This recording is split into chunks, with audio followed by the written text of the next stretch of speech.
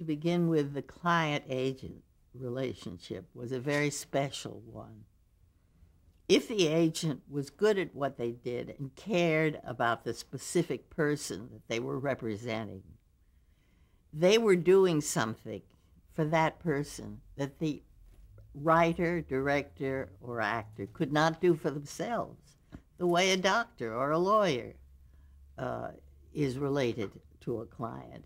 And therefore, the client is very dependent on the agent, because they don't know who they're talking to or what they're saying or how is it going, and it's a whole out there thing that the agent is involved in and the client isn't.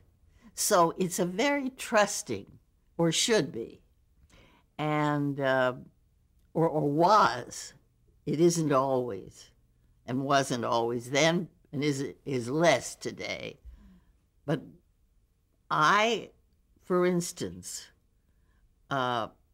people have managers as well as agents, and a manager sort of oversees an agent, and a manager is more personally involved, usually. I would never, in all the years that I was an agent, never represented anyone who had a manager. I felt that I was doing all of those things that needed to be done and had to be done, and I didn't want a manager looking over my shoulder. So at one time later on, I was agenting Paula Prentice and Dick Benjamin, who were married. And they told me that they were hiring a manager. And I said, well, you hire the manager, you lose me.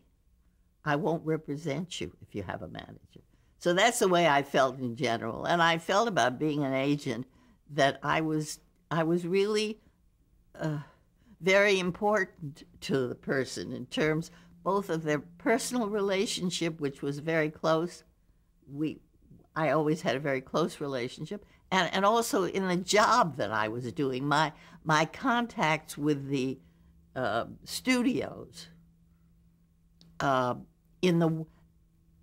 People believed what I said about a client, and that was the best thing I could have as an agent. That when I represented someone and came to a studio and talked to them about this person, they believed what I said.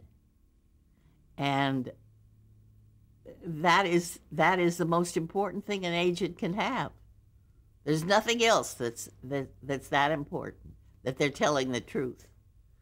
And that I only represented people that I did believe in, that I thought I could talk about with great enthusiasm and for the right project, because you have to have a sense of where they belong, for instance, the Christopher Isherwood thing. That would have been good for Christopher to do. He would have been right for that project. And you have to know the difference between what one person can do well and not do well. And you don't recommend them for something they can't do well if you're a good agent. Where does that come from, that ability to do that?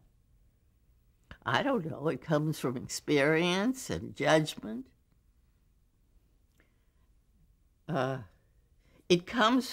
It's the same thing a good executive of any kind has.